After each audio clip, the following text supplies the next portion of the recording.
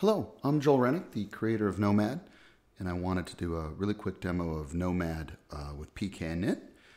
So how it works with smart cards, NoMAD Helper, which allows you to elevate privileges locally for smart card users, and the NoMAD Logic Engine, which is our hosted solution that allows for authentication via Kerberos and then allows the user to become an admin via NoMAD Helper.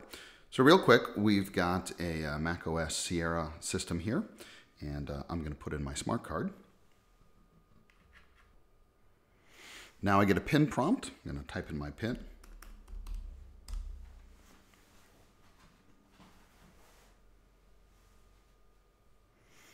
Logging into the system.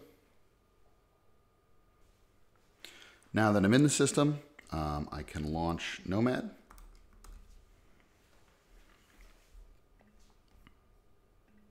Gives me a welcome screen, lets me know what's going on.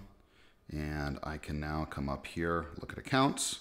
Here is my user account and a pub key hash that's associated with it. Since I have a token inserted currently, I can look at all the certificates on my card.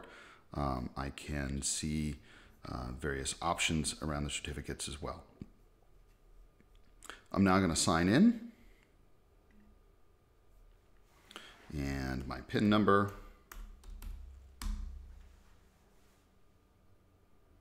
I now have a ticket for this user. And if we go to the command line very quickly, we can see just by a K-list, I've got a ticket for this account. And if I do an ID, I am not a member of the admin group. And if I come over here to system preferences, you can also see that if I were to try to authenticate, I don't have a name here because I'm not an admin. So now I'm going to go up. And NoMAD now has an elevate privileges command. Elevate privileges will cause an authentication to happen and a JSON payload to be sent to the NoMAD Logic Engine, which will evaluate who's sending it, make sure the serial number and everything else matches. You've got a couple of logic workflows that can be put together there. This then gets sent, in this case, to a Jamf MDM server. That Jamf MDM server, a profile is created. That profile is then pushed to this machine, and the user will become an admin for a admin definable time, but in this case, 5 minutes. So I'm going to hit Elevate Privileges, all right, and that sets up this whole process. Again, the connection to the NoMAD Logic Engine, and then goes back down via the MDM pipe. And if we look in Profiles now, we will see that there is a now Remote Privilege Profile.